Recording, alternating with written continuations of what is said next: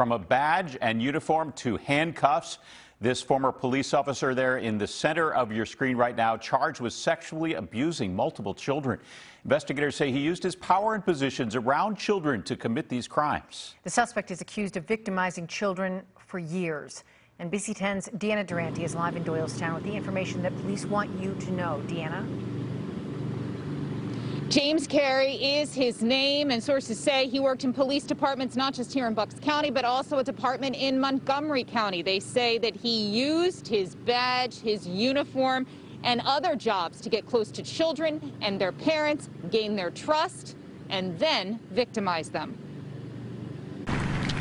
In a suit and a tie, he walks into district court. Not the police uniform the DA says James Carey used to gain trust, intimidate, and used to show he was untouchable.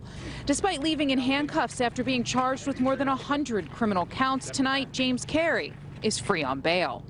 This man was a perversion and an aberration and a stain on law enforcement. A DARE officer, the DA says Carey targeted boys who were facing challenges and used his power and trust, not just with the kids, but their parents.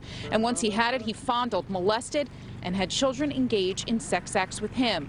According to more than 80 pages of documents filed in court today, many in the community knew of Carey's closeness, especially with young boys. Witnesses told a grand jury there were rumors about hot tub parties in Carey's backyard, and in 2001, one teen made a report to Warminster Police.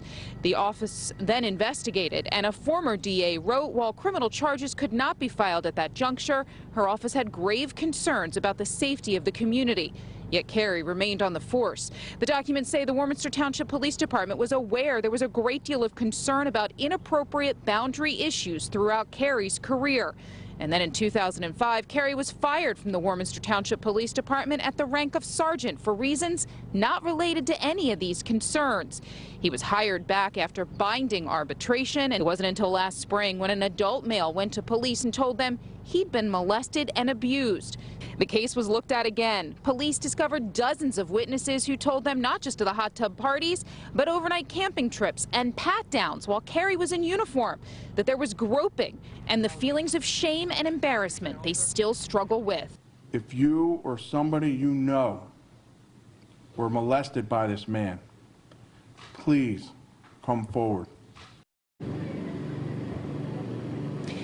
Now, Carey's attorney says that he is innocent of these charges. Tonight, he is charged with abusing 4 children. The DA says that Carey also worked at a campground and most recently was a bus driver in Cape May, New Jersey. Again, if you have any information about this case, you are asked to call the Bucks County District Attorney's Office.